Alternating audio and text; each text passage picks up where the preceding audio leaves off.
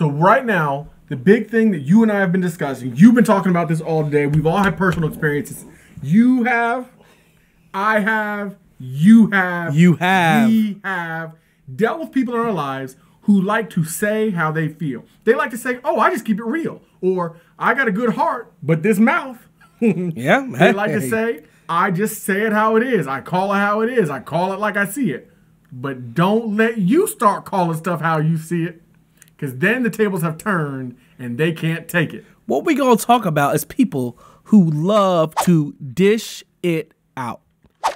But on reciprocating, they not for the reciprocate. They can't take it. They don't take it. Isn't it funny? Like, we all know people like this. People who love to dish it out, who say, like he said, I just call it how it is. Look, I just keep it real, Brandon. I just keep it real. I see it. Yeah. They go on, and it's fine. Look, nobody cares. Keep it 100. Look, keep it 100. Be for real. But those exact same people are the exact same people that when you say something, when somebody says something to them, they want to get all sensitive. They want to get in their feelings. We have a little song. We do it real simple. Get them. Dish, dish, dish. Cannot take. And we all know people like it. So what do you do with people like that? Now, here's the thing. We said it, and you thought about somebody who's just like that. Somebody who I'm not saying mouthy, but they say certain things. No, I'm going to just say, no, his breath stinks. I'm going to just say it. His breath stinks. He doesn't do his work. He doesn't show up on time. He don't take care of his kids. No, yep. She don't do this. She don't do that. But then if you were to say, if you were to say something simple like, where's that $20 you owe me? I was going now there. we got a problem. No, now issues. we got a problem. There's an issue. Why is it? You tell me. Why is it the people who are the most mouthy, the people who have the most things to say are always the most sensitive? The people with the thickest tongues got the thinnest skin. What is the problem? Why? Explain it to me. And the thing is, I want you to stop. Let's take 1 second. Who is it for you? Like he said already, somebody popped in your head. Somebody came to your mind. You might have said it out loud. You might have cursed their name. Now, we're not advocating that. We're all about love and peace. But let's be real. There's somebody. So what do you do with people who dish it but can't take it? How do you handle it, JNF? For me, for people who can't take it. Because, by the way, I also hate Pitt. That is a.k.a. Brandon Phoenix. This is JN Phoenix. I missed that. That's my fault. Jeremy, yep. But what do you do, Jeremy? How do you handle people who personally, dish it out, for the most part, you know me. Like, I'm very, when it comes to Mountaineers, I'm aggressive.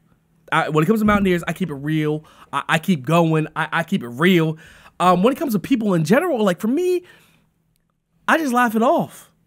Like I do with everything. If somebody comes at me and says something disrespectful, if somebody comes at me and says something off color, and most of the time they don't even realize what they said because they do it so much. They don't think about it. So when they say it to me, most of the time I'm looking like, but I really like, and maybe this is the wrong course of action.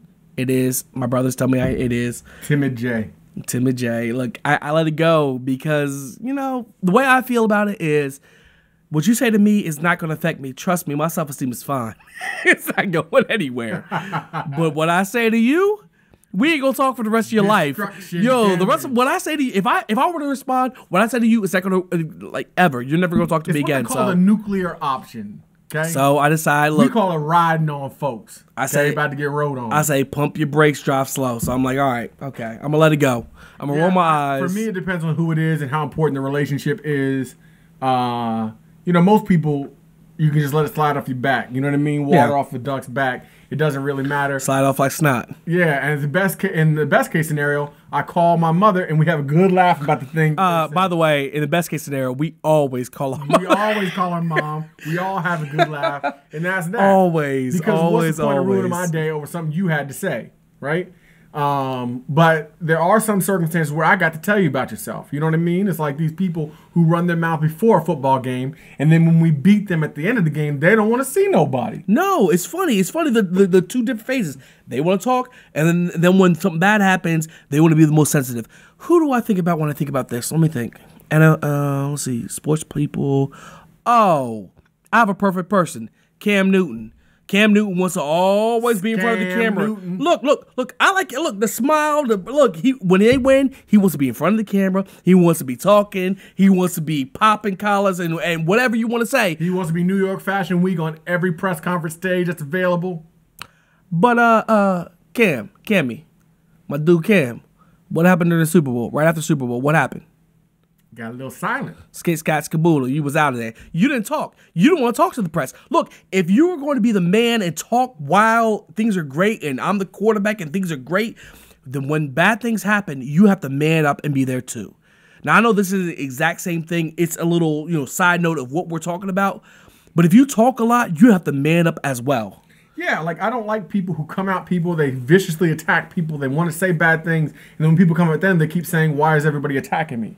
I'll say this. We did a video called Why We Hate Virginia Tech. Some of y'all might have heard of that video. Yeah, hopefully. When we lost the game, we came out, we made a review of Virginia Tech, we gave them their props. I love that. I love that you just said that. We didn't make excuses. No we didn't excuses, say, no the blaming refs. No blaming the refs. No crying because we had our best receiver out or our best linebacker. Yeah. We talked a lot before the thing.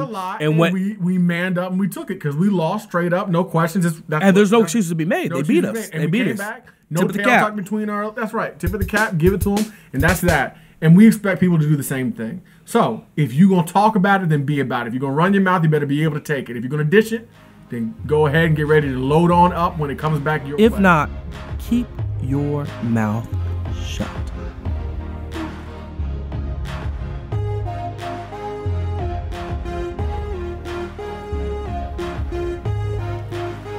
Thanks for listening and watching. Don't forget to like, comment, and subscribe.